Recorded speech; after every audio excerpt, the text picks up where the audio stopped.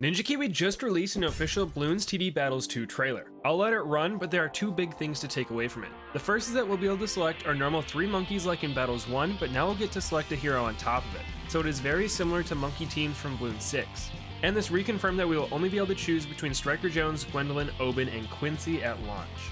And the second big thing is that the name of the trailer is The Road to Master starts here, so it seems that the highest rank in this game will be Master.